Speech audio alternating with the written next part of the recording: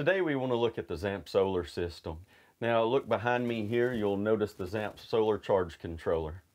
Here we're looking at the solar charge controller. It is a ZS-30A model. It's a 30 amp charge controller. Comes with the Oliver camper as an option. Now if you look at the front lights here, you'll notice the first one with the red light, that just means power's on. The blue light means it is currently charging, and then you'll see 4 different battery states. Those battery states can change based on the current battery charge in the battery. Now this button here, or this light here, and the voltage here may not go hand in hand. The 14.6 volts you're seeing is actually because it's in an absorption state. Typically when it's here, it will be in an absorption state, and you may see higher voltage than what's actually in the battery.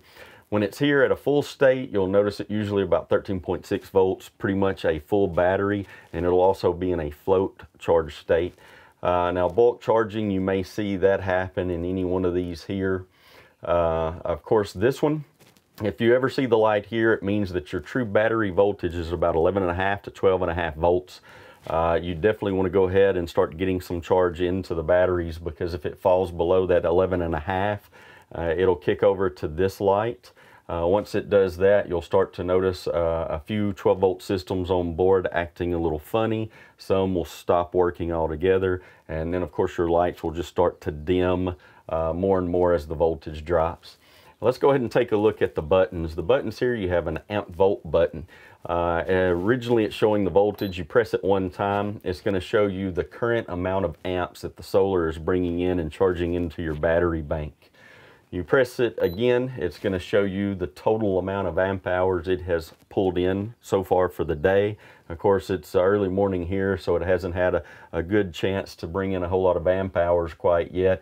And of course, you'll start to see that number climb as it gets noon and the sun's fully overhead. Press it once more, you'll see a battery temperature. Now you cannot change this from Celsius to Fahrenheit. It is just something built into the charge controller itself to look at the battery temp. It's a safety feature.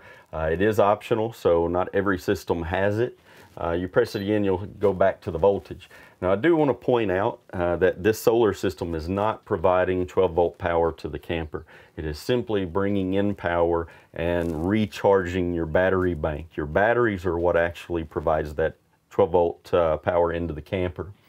Now you'll see one other button here, it's battery type. You shouldn't really ever have to mess with that. It's already been preset based on the type of batteries we installed for you at the factory.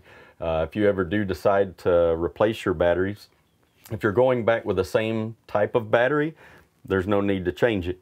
But if you are changing from an AGM to a wet cell battery, or from an AGM to a lithium battery, or vice versa, you would actually have to go in here and change this setting so that the solar knows how to properly charge that battery bank.